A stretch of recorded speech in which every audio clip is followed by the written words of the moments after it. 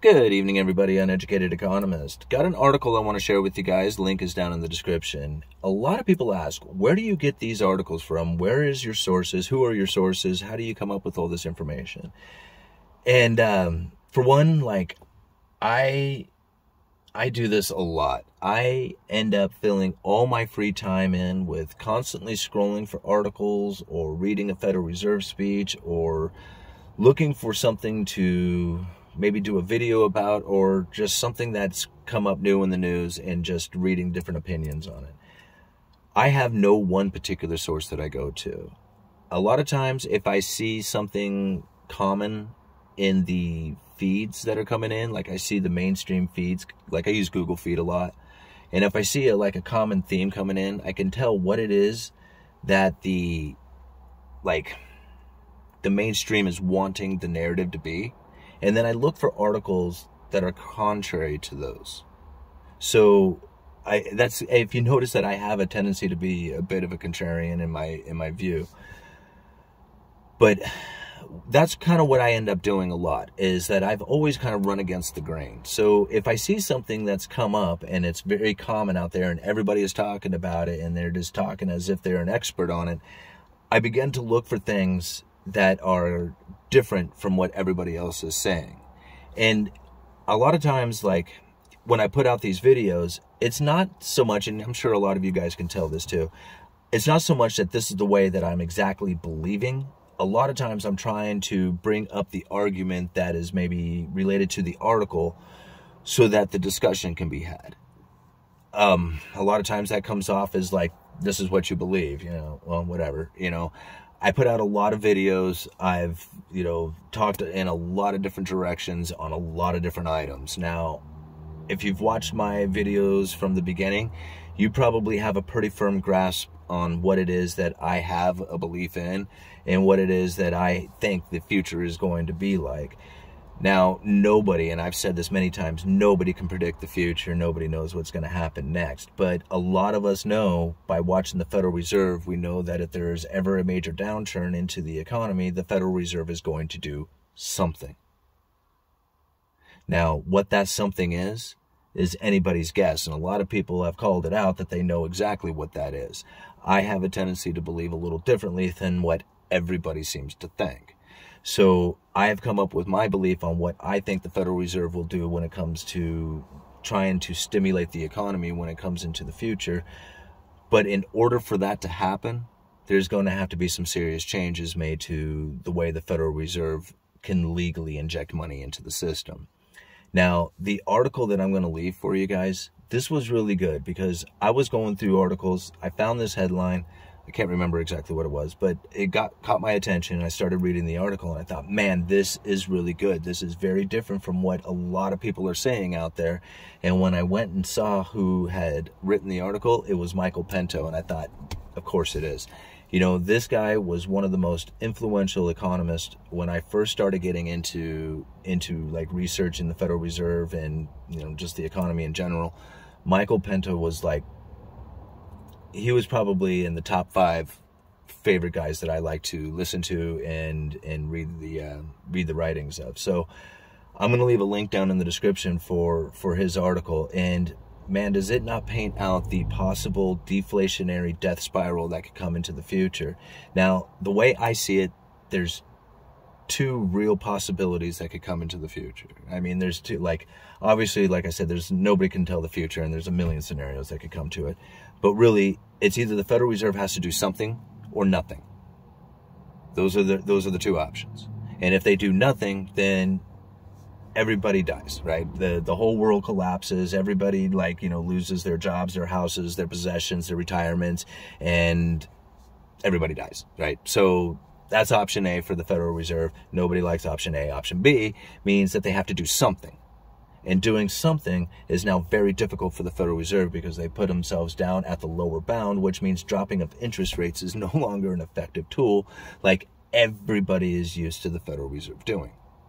Print up money, drop the interest rates. That old game is the same thing they've done time and time again.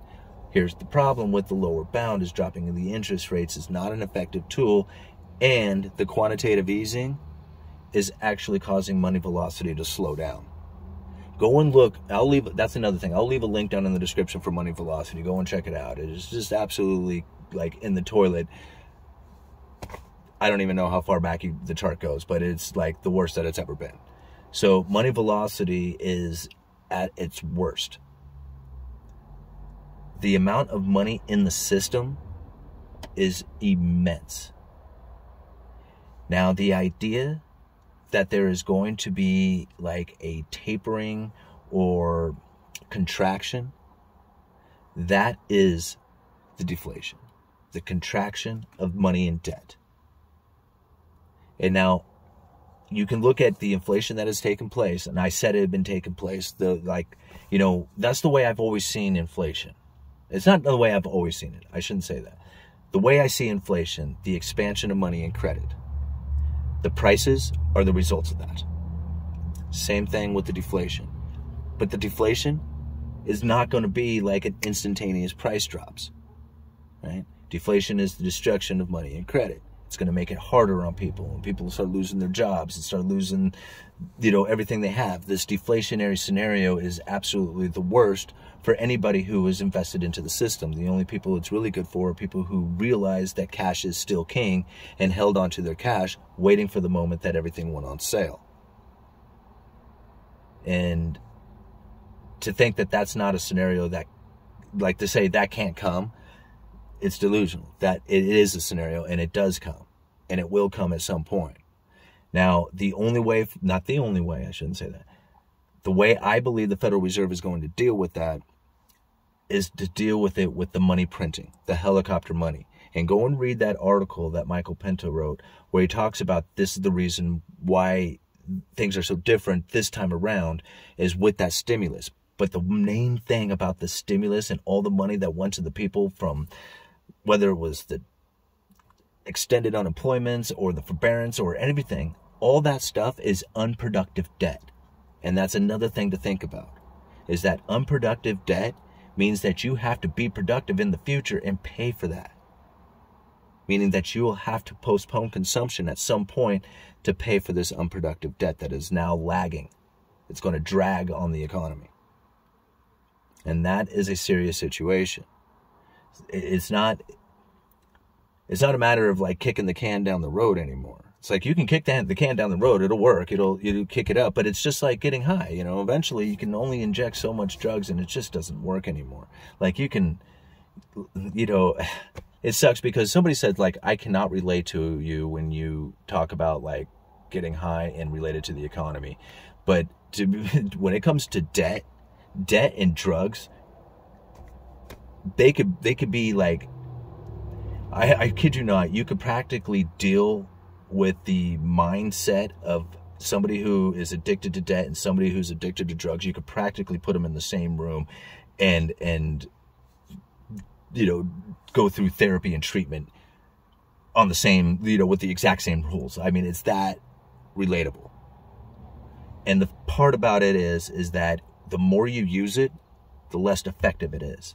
The more you need it, the more you have to have it, and the bigger it has to be. And when you decide that it's over and you're not going to do it anymore, you get sick and you can't handle it anymore. And the pain is just so much. And some people actually die from it.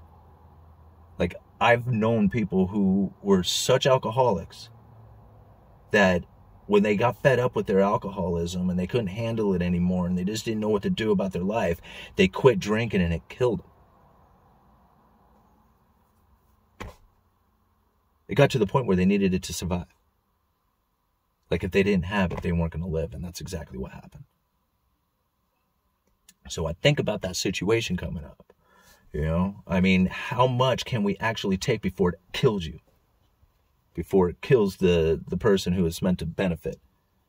And is it a benefit anymore? Does it make you really feel that good? Productive debt. There's a difference. We talked about this. We talked about it and we related it down to saws and beers. Like you can stimulate, like if everything was either a saw or beer, no matter what you spent your money on, Right? If you spent it on beer and everybody spent their money on beer, yeah, it would stimulate their economy. You know, there's a lot that goes into beer. There's a lot of manufacturing and agriculture and stuff that goes into making beer. And as long as you're buying beer and consuming beer, the economy is going to be awesome. But as soon as the beer runs out and you've purchased it all with debt, now you have to go to work and pay for all this beer you drank. Now, had you instead purchased a saw, well, you got to work the saw for a while, and although you don't really get the money right away, if you work the saw for a while and cut up a bunch of boards and fasten them together and sell those products, eventually what you earn from selling those products will pay for the saw, pay back the principal and interest from the borrowed money, and then start giving you a profit. It's productive debt, and all the money went into buying beer. Uneducated economist, you guys let me know.